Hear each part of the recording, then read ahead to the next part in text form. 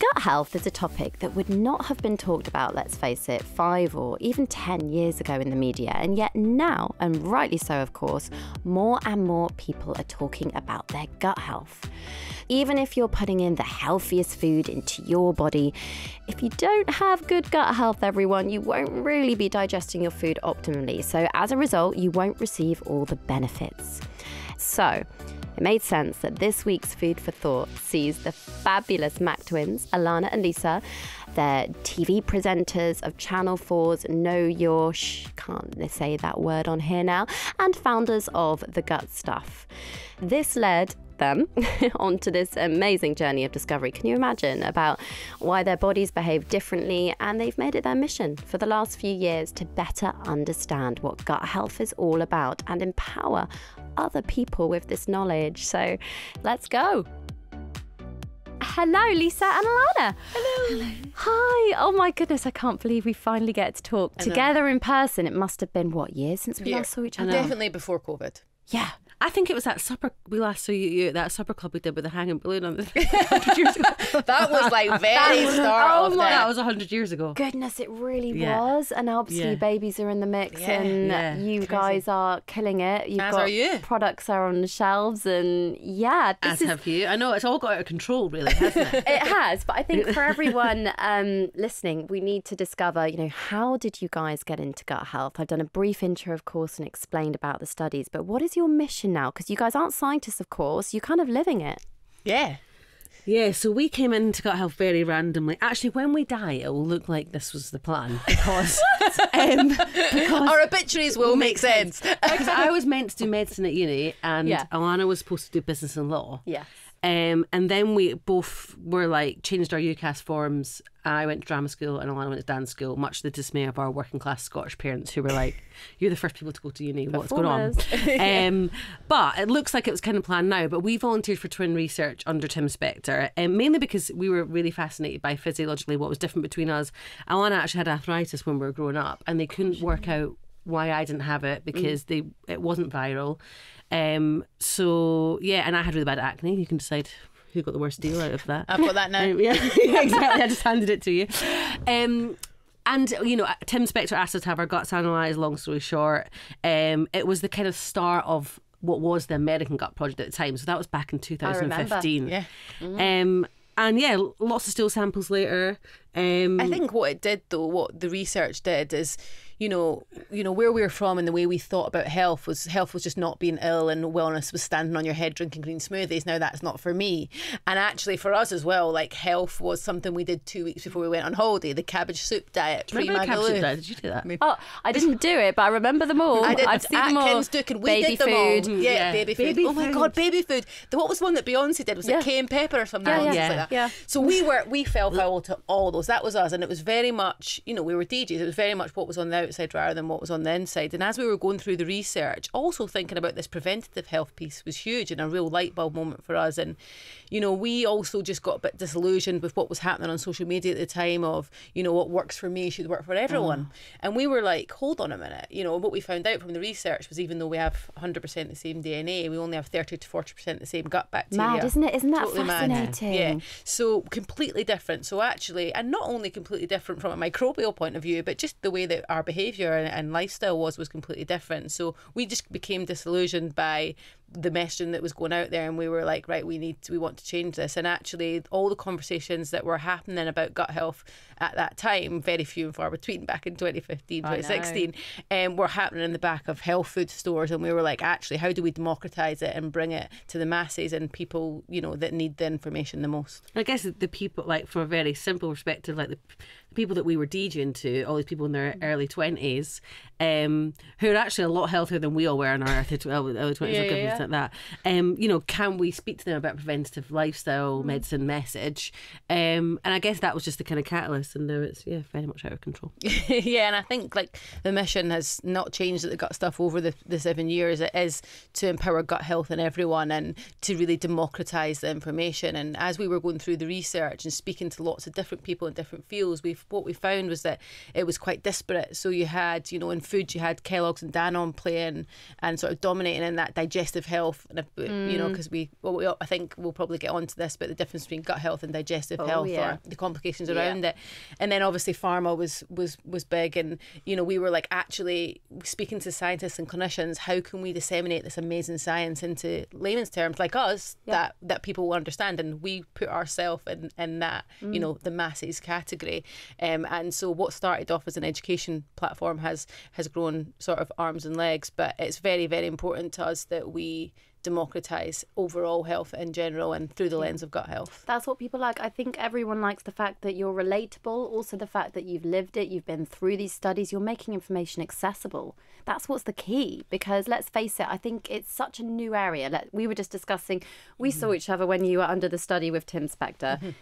That's only a few years ago, really. I mean, for us, it feels like a lifetime ago, but it was only a few years ago. So if you want to explain to everyone how you see the microbiome, what do you see it as? The fact that you guys have less than 50% the same, and you're born and you live together in the womb, is amazing.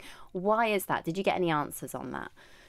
Yeah, they think it could be potentially, well, the reason why I maybe got arthritis and Lisa didn't was due to recurrent antibiotics I had when we were about 3 due to urine infections. I remember I used to get jealous that you were always going into hospital and you used to get free. Twins are weird. When I used to get free toys. That was just you as a person as well. When I broke my arm, Lisa was like, my arm's sore. Like, just because she wanted the attention. It was like, lies. No. Yeah. The microbiome was probably one of the hardest things to get our head around. I think the first thing to get our head around was that our gut was more than just our stomach or our beer belly. So everything from mouth to bum, huge piece of kit. That was the first, like, oh wow, how did I not know this in 25 years of my life? The second one was that there's this ecosystem that live in, around and on us. You know, most of those microbes live in our large intestine, and for us, I was like, what, all this bacteria? Like, give me a bath. You know, where's the Dettol? We were 80s babies brought up thinking that all bacteria was bad, and actually Dr. Emily Lehman, who's our new Chief Science Officer, said an amazing thing yesterday, which was another, as we go through this journey, there's always light bulb moments. She said if aliens came down from space and looked at us as creatures, they would see us as half microbial. We are 1-to-1. So they'd see us as hybrid creatures. So, and I was like, oh, wow. And actually, the first time you hear that, it can be overwhelming. But the beauty of it is that you can change your microbiome. It's empowering. And I think that, but that first hurdle is a lot to get your head around. And it did more positive things for us than we know or could know or hope to know in the future. And just think that's what we Alana was saying yesterday about them being little doctors. So we always try and use analogies for the microbiome because it is a lot to get our head around. And obviously a lot of people have used the rainforest one or think of them as your pets. And garden. Grow the garden, you know, diversity and all that sort of thing. But I'm a bit obsessed with short chain fatty acids just now. And obviously, Did you ever think that would be something that would come out your mouth? Exactly. I used to say house music, and now I say short chain fatty acids. But you know, Emily explains. I was on a talk yesterday, and this is the first time she's come out with this. I was like, this is genius. Their base short chain fatty acids are like little doctors and nurses going around your body giving aids and obviously anti-inflammatory effects to all your organs. I was like, okay, right, this analogy, light bulb. And for us, I think that's why the gut stuff has resonated with a lot of people, because we are everyone, and we say to everyone, we're toddlers, speak to us like we're toddlers, and we will then disseminate it. And I think that's what resonated with the Channel 4 series as well. But yeah, the microbiome is a complex beast, and it's so ever evolving, and it's so unique. You know, Lisa and I are really different, but it's fascinating, a fascinating field of research. What's so interesting is that you were DJing on Love Island, doing all these things that were just, let's be honest, totally worlds away from gut health. Yet you were probably taking calls behind the scenes saying, right, let's discuss short chain fatty acids here. Let's get these store samples. What was it like at the time getting this kind of, because you've kind of been in this industry or in this new scientific field, new nutrition research, as it's grown and become more mainstream. So what was it like seeing other people start talking about the area that you were currently being studied? I mean, that must have been a bizarre feeling. Yeah, exciting, I guess. Like, I think, do you know what, actually, the biggest kind of you know, when everyone talks about rolling the snowball over the hill, and now it feels like the snowball's coming down, because it felt like we were, and you probably feel like this all the time, like you're constantly trying to convince people that this thing is a thing, right? I know. and I think what's nice is the and especially I think, you know, and the channel, the TV series is a good example of it. We spent years pitching a show about gut health, right? And people were like, absolutely no way. Like, why would you? There's no way there'd be a show about gut health. Yeah, and we were like, oh. And if you do it, it's never going to be mainstream. Yeah, they were like, it's going to be tucked in the back of a channel that no one really knows, and blah blah. And then when Channel 4 were like, we'll give you the Bake Off slot, we were like, okay, this is the catalyst. Like, this is the change, I think. And as you know, things get more difficult as they get more mainstream because everyone starts to argue and fight with each other. Which I thought that it's worse in this than it is in the music industry. Honestly, I'm like, and I think that it's because obviously the science isn't binary; it's open to interpretation, and you'll probably see this a lot more than we do. I think as well that this is why we got on so well, and we've got such a shared mission to improve the health of the nation. And if that is everyone's mission, then there shouldn't really be as much infighting as there actually is. But I think when we knew the sort of, you know, pat on the back for us when the first episode of Know Your Shh actually rated higher than Love Island. That's amazing. And the news, we were like, wow, 7 million people tuned in live to that show. Yeah. Was, you know, crazy for us to get our heads around and tuned in live to a health format. And actually we were like, all this hard work and, as you know, the roller coaster that is running your own business is starting to pay off. And even just anecdotally with our friends, when we first started it, they were like, what are you two on about? Like, and the behind the scenes, as you say, like getting the right mix of experts on the show and the mix of some things that are, you know, of course it has to be entertaining. Yeah. As well as sensitive to the amazing contributors that come on. And I think that that's the tension as well, that the tightrope that we all walk is getting people interested in something and getting them passionate about it, plus being efficacious, true to the science, being true to these people that come, amazing people that come in, having the right clinical team. You know, and the clinical team that you see on the show is only half of the team that are it's like there's GPs, there's a whole clinic set up, and I think that was and to your initial point, I think that was probably maybe the change when people started to wanted to talk more about gut health than Love Island. Yeah, that is quite telling actually. It's definitely quite telling. It's interesting you mention about arguments online, or you see a lot of scientists, and this is something I see a lot, that get very excited about their area of research and then they believe that it's going to apply to everyone on a public health level, and it just doesn't work that way. But obviously we're in our own little echo chamber. I would go as far as saying a lot of people were listening to Food for Thought today, guys. I know you're probably aware of gut health.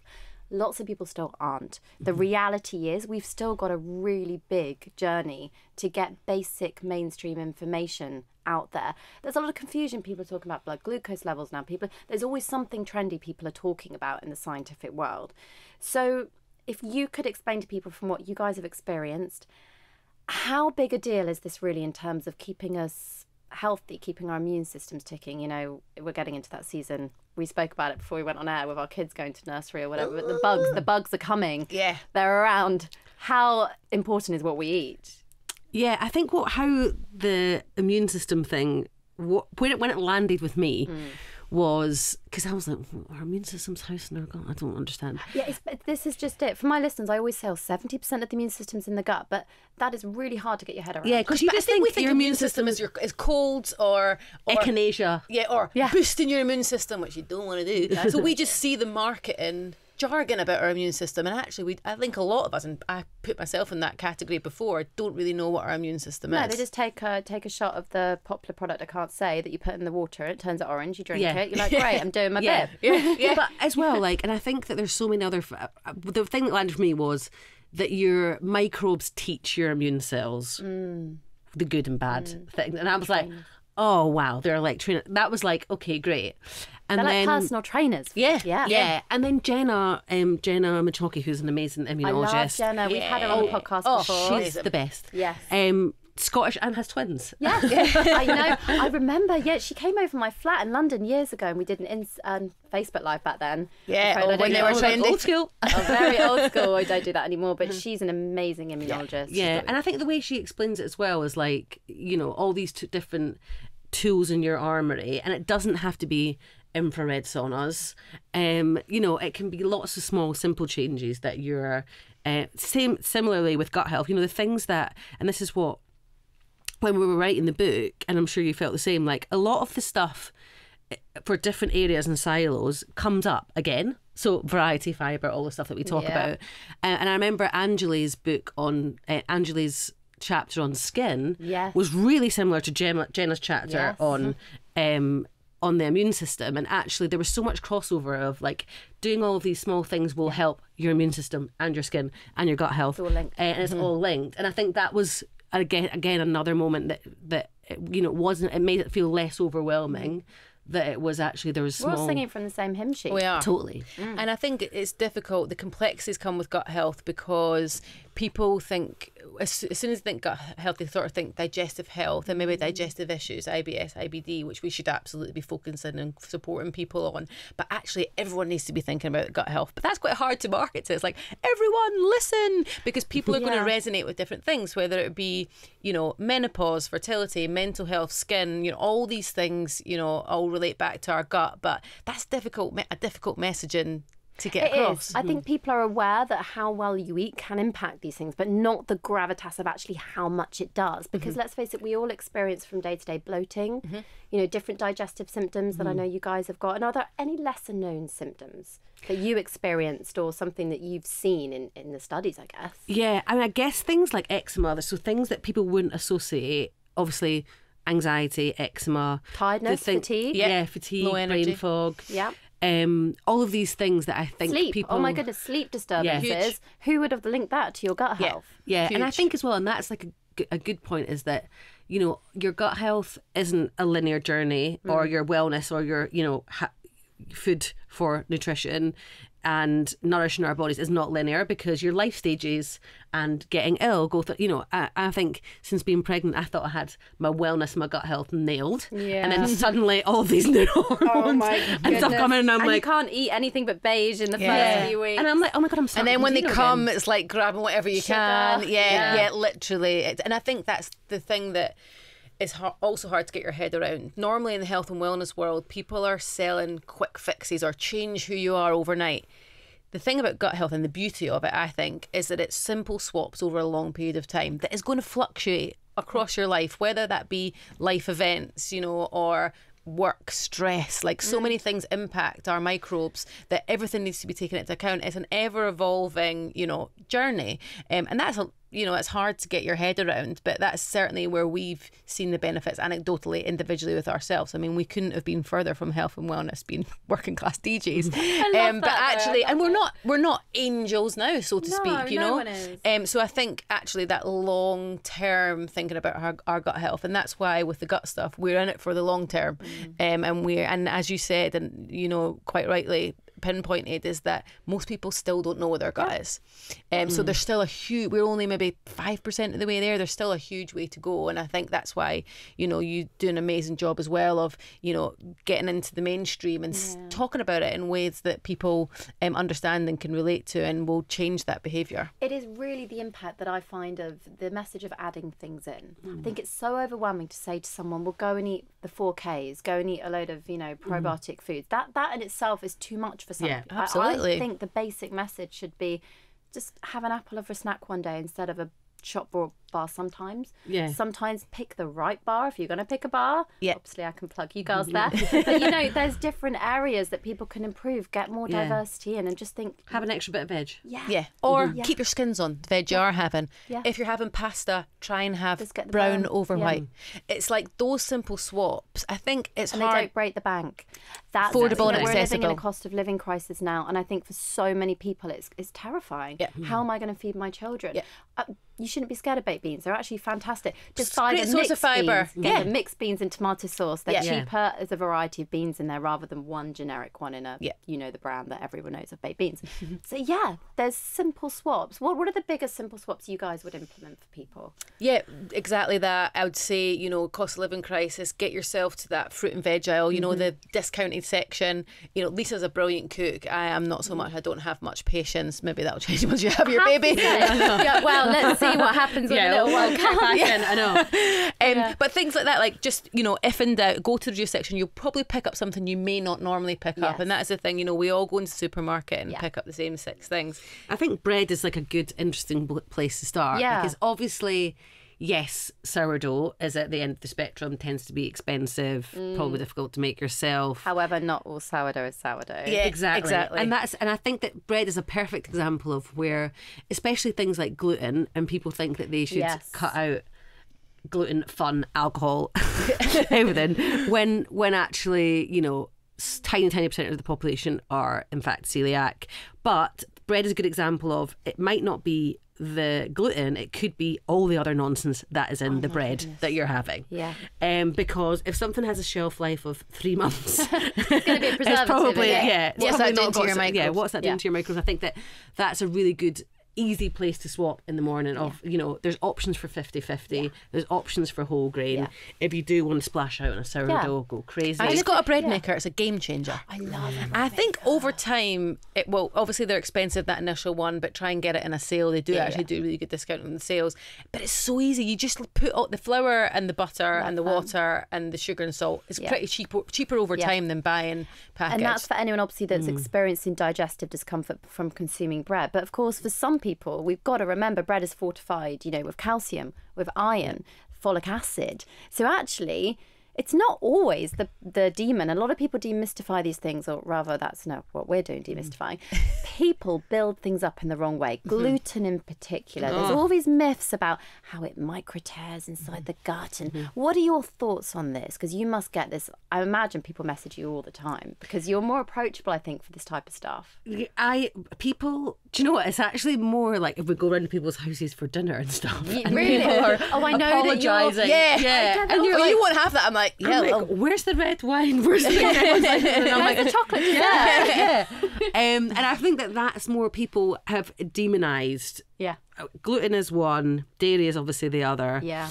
And any sort of sweeties or chocolate or sugar is another one. And actually, like, people want to have a binary relationship with these things. I think because and this is a perfect example of when industry races ahead and usurps ahead of the actual science. Because there's so many gluten-free products that people assume that they shouldn't be having them. But the problem with a lot of the gluten-free products that are out there is that they're full of other nonsense. Gluten's a protein and it binds food. So it's got to have extras to bind a product to make it, right? Yeah, and I think people... The problem as well is that people usually, you know, this is anecdotally, go out for dinner and go, I'm out for dinner, so I'll have this. Then they get a bit of bloating, and of course you're going to get a bit of bloating. You've eaten food, you know, and richer food than you normally have at home. You've had your a really good time. Having a party. You've been sat down for ages, hunched over. Yeah. You're drinking, you're chatting. You know, yes, you might have a bit of bloating, and they just go, okay, right, I could never have any of that because I felt really uncomfortable at that meal, or I'm not going to have it at a meal now, so it must be bad for me. And I think that it's not the actual, you know, it's not the bread, the gluten that's a problem, it's people's relationship and behaviours around that. And I the think relationships with food are huge, right? Yeah. You mentioned psychological factors of lesser known symptoms, you know, things like stress. I think there's even links, obviously there's big links with depression and the food that we eat now with the SMILES trials that have come out. We know the Mediterranean diet could potentially be as effective as antidepressants. This is big stuff we're talking about. So why on earth are the government not doing more to raise awareness? Yeah, and the gut-brain axis is, you know, I think as well, again, another kind of light bulb moment for us is like you think of them as, you know, they're connected in so many ways. We always think of the vagus nerve like as like the telephone phone line. line. Yeah, exactly. And then, you know, the WhatsApp is neurotransmitters and all the many ways that they're connected. But I think that, you know, one, there's a cyclical cycle of you're anxious about what you eat and you're in fight or flight before you start to eat. You know, are you putting your body to rest, digest? Probably not. And then also, you know, all the science that's starting to come out. And, you know, yes, a lot of the studies are new, they've been done on mice, etc. But I think knowing that there's a link there is important, and we can use that as a tool in our armoury. Yes, is sauerkraut going to cure your depression like lots of tabloids would like to tell us? Absolutely not, and that's the problem when it comes to like good mood food and all this stuff, like when industry jumps on top of it. And even I've found writing a project I'm writing at the moment is that you've got a word limit. And when the words that you write get edited, things get taken out of context. And you're going back saying, look, the whole message of what we just wrote gets lost. And it's the same in marketing. Think about these guys making adverts on TVs. They've got like, what, one line? Yeah. to put in bold to get a message across. Yeah. Isn't that out? It's mad. Yeah, I know. And the really hard thing when it comes to gut health as well and food is that regulatory wise, you're not allowed to say pre or probiotics on pack, and you're not allowed to make health claims. You're not allowed. So actually, it's really difficult to say the benefits of food or food products on pack. But people do, don't they? Yeah. And Yeah, you must naughty. have seen it. You must have seen a lot of naughty companies making rules, and they don't get picked up and it takes ages to get picked up. Yeah. I suppose. Yeah. So there's another area I want to touch on before we do listener questions, because I feel like this topic's just huge. Food allergies, food sensitivities, obviously they're very, very different things. Do you want to break that down a little bit for what you guys have seen and witnessed and been told? The thing about, and actually we get asked a lot of this when it comes to kids. And if you have a food allergy, you will know about it. Oh, it's an immune response, right? Yeah. And I think that's what people say, that they're allergic to things, when actually you might have a bit of an intolerance to something, or sometimes in combination with other things you might feel a bit uncomfortable when you eat it, etc.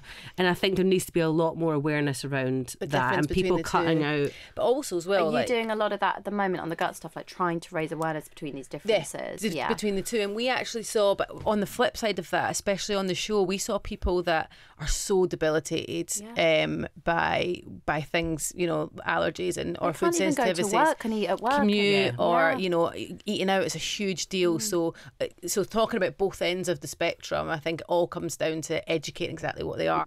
Who can you go to? What do you do? What do you do in that situation? Is it your GP? Please don't send your hair off in the post. Oh my goodness. Please don't do that. Or even intolerance testing. Just intolerance testing. Or it'll tell you that you can't have Pinot Grigio. It's so specific. Because you just had a glass of it. Exactly. Yeah. So stuff like that, I would say education needs to be done there, and that's our biggest bugbear. As people say, I did this test, it told me to cut out X, Y, and Z, and that's something you're like, no. It preys on really vulnerable people. Let's take I don't know, let's pretend case study Jane. She goes to work in the morning, she gets there, she's had to spend 15 minutes in the bathroom already because of the stress of the commute, the symptoms she's experienced. She's then in pain at work all day. She feels she can't eat a proper lunch. She's then not concentrating. Everything goes wrong. She sees this test, find out what's wrong, but you do have to fork out X money. 400 quid. You're desperate. Yeah. They do it. Absolutely. Yeah. And, we saw it time and time again on the show, and that's what we're trying to do with our app, is actually, that app comes out in January, is, people will not log obsessively, because that's not right. Don't have to log every day. We're doing like sprints of logging. But it's, actually looking at the correlations and patterns. It might not be something that you're eating. It could be a work event. It could be the days that you have to, commute. It could be anything. Yeah. It could be the day your kid's in nursery or not.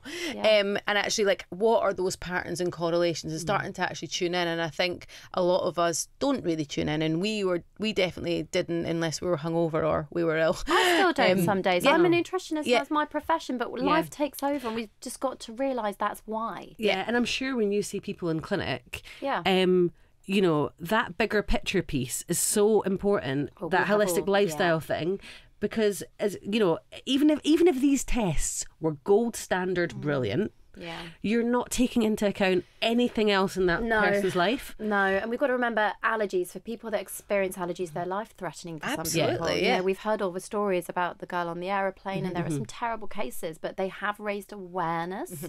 So everyone should be more aware of that difference. Now, moving forwards, we know the gut's the second brain, and we've got lots of listener questions for you. So the first one from Amy said, please could you touch on the difference? And I know we mentioned irritable bowel diseases earlier, but for Crohn's and colitis sufferers, what about people that are seeing all this fatty stuff out there and they've got a serious disease with their gut? Yeah, and I think that's why it is really important, if you do think that you have an allergy, to see your GP, because they will be able to test you for it. So I think that we always say, like, make sure before you do all these fads that you've ruled stuff out. And a lot of the products that are to do with gut health and apps and things like that aren't suitable for people that have digestive issues, because you need to be within a clinical setting in order to have those treated, because the advice, for especially around things like fibre, the general advice that we give will not be for you. No, and people need to know who to go to. So I'm a registered nutritionist working in public health capacity. My team in the Nutrition Clinic, we've got gut health specialists, dietitians that work in the hospital, and day in, day out, they deal with irritable bowel diseases. They deal with this type of inflammation and these autoimmune responses and various things. It's a whole different ballgame to generic public health, gut health, right? Yeah, and I think that's what comes to confusion with gut health. I mean, there's so many complexities to it. But I certainly had my eyes opened. I think episode 3 was all on, IBD. Yeah. And I certainly had my eyes opened when we started filming that. And it's so debilitating. Oh my for a goodness! lot of people. One of my best friends when I was at university studying nutrition, Emily, at the time we used to do night shifts at the library to make ends meet, like you do. Amazing. We would just sit there. You just stayed up all night when you're a student, right? We used to just stay up working and chatting in the library, but she had Crohn's, and the amount of steroids and trials she was on at Bristol in the time, travelling back, and consultants, it's still a lot of research. We don't have enough answers in those areas. It's really hard for people to live a life where they're not in pain, and it can knock them out for a whole week or more. Yeah, we hosted the in Scotland, the kind of it was like a paediatric conference for IBD, and these kids, it's so difficult that there's so much time off school. There's so much, and I think that's what annoys me about the industry and just have gluten-free products, and like you are belittling what is a really debilitating issue for people. Well, and for me, it's also charlatans in the nutrition world, pretend nutritionists that are trying to sell their plans and programs to people, taking advantage. And for us, it's like, what can we do? Take this dragonfly supplement to increase your villi. And you're like, oh my God. I think what we had on the show and what we see all the time at the gut stuff is people just saying, thank you so much for raising awareness on it. Like, I don't feel alone. And actually, the amount of messages we still get, because it's still on all 4. Yeah, I think people are like, I just don't feel alone now. And actually, what a lot of people said is that, teenagers saying, my friends get it now. After watching it, they get it. They get what I'm going through, and they get. And actually, for us, I was like, job done. Like we do get a lot of people trying to book into PHQ on the street with us, and I'm like, I wish I could book you into PHQ. Not quite now. But yeah. Oh, that's so sweet. And then a question here from Joe. I'd like to understand a little more about antibiotics. So I know you guys mentioned you'd understood the differences when you were younger. How can it affect your gut health? And if needing to take antibiotics, is there anything we can do to reduce the impact on the gut microbiome? Yeah, so antibiotics are basically like a sort of chemical bomb on your bacteria. So it takes out the bad, but obviously it takes out the good as well. But if you obviously caveat, right? And I think that this is a really good personal example. After I gave birth, Ari and I both needed antibiotics. Yeah, I was the same. And I was like, Zaki, I was literally saying to Luke when I was half, like I said, no, we can't have it. Like, they're going to save your life. Yeah, they told me when I was pregnant with Zachary, while I was giving birth, look, he's got an infection, your temperature's really high, you're going to have to take this as born. I was like, can we just wait and see? But they were... And that's the thing, like when they are necessary, absolutely overuse of antibiotics is one thing, but actually a lot of the time now, like our little cousin's a chemist, and she says that she will always recommend if people are given a dose of antibiotics to have a probiotic. And other countries you get given that as standard in prescription. I know. But as well, with caveating that there's certain strains of probiotics research. So we always just say, how about we go on PubMed if you've got a rainy day, and just just have a thing launching this week on probiotics, like what they are, when you should actually take them, what ones, because I think there's a lot of confusion around that as well. And we do a lot of corporate wellness talks. We're going to one after this, and without a doubt, everyone will say, should I be taking a probiotic or should I not? It's something that we're really passionate on just educating about, and you've got to do your research. We've got something coming out this week on what actually they are and when and when to take for anyone, I think taking yogurt's a really good example. If you buy yogurt, you want to look on the side, added strains. Often it'll be lactobacillus or bifidobacteria, whatever it may be in the side. But even vegan yogurts now, for people that can't consume dairy, you can get them with added strains, which is fantastic. Just life culture. I think as well, it's exactly that thing, yes, if you do want to take a probiotic after you've had antibiotics, go for gold if you've got the money and you want to research the strains and you've got the time, go for gold on that. But as you say, like, just all the simple swaps that we talk about, try and up your fibre a bit more, try and have some more live cultures. If you do want to swap your fizzy drink for a kombucha. I have to say, my kids don't know any different. So they're brought up in this generation where obviously I know a lot more than I did growing up. They have kefir. Yeah. So does my normal. daughter. Literally, we were talking about this having a kefir ice lolly yesterday. Kefir ice lolly yesterday. Yummy. They don't know. You may as well start. Alana's daughter, even when she has the homemade bread, she goes, she's eating the like motors on. Yeah. But she loved it. Like, she from a young age has started her. And I think that's why our generation is exciting for us to make. You know, my mum, she's getting there, to be fair, but my mum was very much like, you're too preachy, you can't change me now, blah, blah, blah. And it wasn't till, you know, maybe 7 years later, even my husband, he's now going, oh, I think I get it now. The same, yeah. It took a long time. We've been together 13 years, a long time. And he didn't eat any veg when he met me. I've never discussed this before, actually. Personally.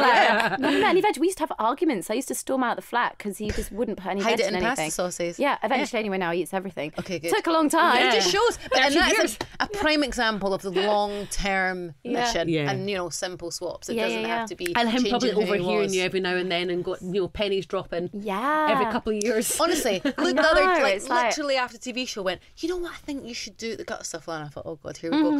He went, I think it should be like mentioned around like simple swaps. I was like, have you watched anything we've I know, done over and you're the like, last... have been trying. Yeah. But it doesn't sink in, I think, until it becomes a part of your world. Yes. And that's the really interesting part. So when you're looking at gut health anyway, you've got to think about the fact that, okay, everyday symptoms can be impacted by what I'm eating, but the future generation, what are they? They're not Gen Z. Mine's a coronial, I think, because he was born pandemic. I don't know what they're Is that what they're going to be called? My 2020 boy is a coronial. Coronial, all right. See, I don't know if that's taken off, but that's what I was told. Okay. It sounds awful. There'll be something. Sounds like Star Trek. I don't know what it is. I do worry what social media and stuff will be like for our kids' age because and we've like got that. a real chance, right? Millennial generation and whatever onwards. I think we've all got a real chance to give the future generations more education around food. But we know how long it takes to change. Like, we're on the NHS Food Review Board, which is great because it shows that they're looking at the importance of gut health. Among that, but you know, we're still on 5 veg of that. I know. But also, 27% of us get 5 a day. That's the 2019 National Diet and Nutrition Survey, but we need another one. Yeah. But interestingly, like, we're piloting to be on the school curriculum just now in sort of food tech. Please, so I've got stuff thank module. you. Let me know if I can help. Yes, you're in. Honestly, Yes. you're It's in. the cutest And they thing. get it. They get it. Yeah. Like, and as part of it, they have to, because it's food tech, so they've got to cook Yeah. what they would normally cook and add Love extra it. fibre, variety, whatever. benefit. But that's been really heartwarming for us. Like, we would do that all day, every day if we could. I know. Because they're so passionate about it. They're like, oh yeah, of course, I get it. Yeah. And actually, like, that's what the gut stuff is all about, is making those grassroots, you know, systemic change over a long period of time. And if the way that we do that is through talking about poo on TV and all the rest of it, having pink poos on bus stops, then so be it. Thank you. No, I love it. I think what you're doing is amazing, and it leads me on to our fact or fiction round. Okay. I don't know how we're going to do this with both of you, actually. We'll probably do it at the same time. Okay, you've got to try and answer simultaneously. Okay, Get the twin vibe going. Okay, right. So, fact or fiction? Detoxes and cleansers are the ultimate gut health solution. No. Great start. Oh, fiction. Is it? No, fiction. You have to say fact or fiction, Lana. That's the name of the game. Do you know, everyone does it and then they say false, and I'm like, yeah, it's fine, whatever. We'll give it right. A gluten-free diet is necessary for optimal gut health. Fiction. Well done. That was simultaneous. Right. A healthy gut is solely determined by diet. Fiction. If you poo every day, it's a sign of a healthy gut. Fiction. So we'll touch on that after. Supplements are necessary for gut health. Fiction. A lot of fictions here. Stress and sleep can impact our gut health. Fact. It sounds like a kid's Turning TV into show. like a chorus, yeah. We're in harmony next. I love it, yeah. Looking after your gut and overall health is all about inclusivity, moderation, and getting plenty of plant diversity. Fact. Bloating is all down to what we eat. Fiction. Apple cider vinegar can cure digestive problems. Fiction. Although great in a salad dressing. Do you know what? I should have added a question on what's the new supplement everyone's taking, glutamine or something, that amino acid, thinking it's going to heal their gut. Oh, yeah. A healthy gut microbiota means good digestive health. Fact. That's a fact. Yeah. That was great. Yeah. Well done, girls. Quick round. Yeah. That was fantastic. Before we wrap up the episode, let's touch on bowel movements every day. It's such a misconception. Obviously, you don't want to go too long, but everyone's different, right? Yeah, and I think that everyone's normal is different, but what we kind of managed to get, and especially on the show, down to is like once every 3 days or 3 times a day is considered normal. But even then, Your normal is different. And that's why Alana poos once a day at the same time. Yeah. That's just her why it's personality. important to I've got track. regular bowel movements. I'm daily. Yeah. I'm not. And now my It's daughter's talking now about it. half 4. She's in. She's got the same as me. So what I love is so weird when you see kids, and you'll get this when your little one's born, not in the early days, but you'll notice they have the same time nearly every day where they go. Really? Yeah. Well, because I had yesterday, I did my one and only antenatal class that I've done. Well done. 12 days to go. I'm like, I should You probably learn learn on the something. job. It's one of And I those was learn on learning the about they had good. They've got a poo circular thing at Chelsea and Westminster. I had my meconium thing. They had like little charts. Yeah. And they were like the midwife that was taking it was kept apologising, like, sorry about this. And I was like, I feel so at home here. I feel hurt. Exactly. Well, there's so much more to cover, but it does wrap up today's episode. And we always do finish with a take home, like a food for thought message. And I think I'll start by just saying thank you, because I think what you girls have done is make something mainstream and more accessible, which is blooming fantastic. Get the conversation going, you know, alongside obviously the business empire that I think you've created, which is also thank you for women in business and things that you're doing. Let's just rally together, because it's hard and we still are not quite up there yet for females in this country, but we're getting there. Gut health is incredibly important. It's those symptoms people don't realise: your sleep, your happiness every day, your mood. It can impact it. So it's the little changes. It doesn't have to break the bank. Just buy some cans of beans and pulses. Reduce your animal consumption a little bit and up your plant consumption. That's my kind of take home.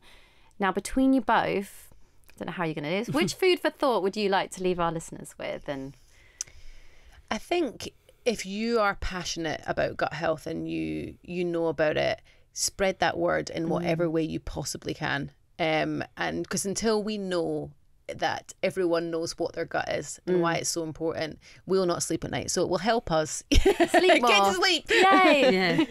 I think mine would just be like, keep a curious mind. Like that. you know, if you're being sold something that is a quick fix or whatever, that keep a curious mind as to how much that is going to fix you. Yeah. Fix you. Absolutely. Yeah, that would be mine. I guess in general, it's just a good life. Yeah, I was going to say, tip, yeah. isn't it? Life's a roller coaster, honeys. You don't need to spend hundreds of pounds on test kits to understand and learn more about your gut, which is also a fantastic take home. Now, girls, where can everyone go to learn more about what you do? It's just all the gut stuff. Yeah, thegutstuff.com, at the gut stuff. Yeah, easy peasy. And where can they purchase products? Because you've got things going on. Everywhere, really. Morrison's, Sainsbury's, Boots, Holland and Barrett, Superdrug, Ocado. Ocado. Yeah, that's pretty much it. Oh, I'm so proud of you. Thank you so much for coming on Food for Thought today. Thank you.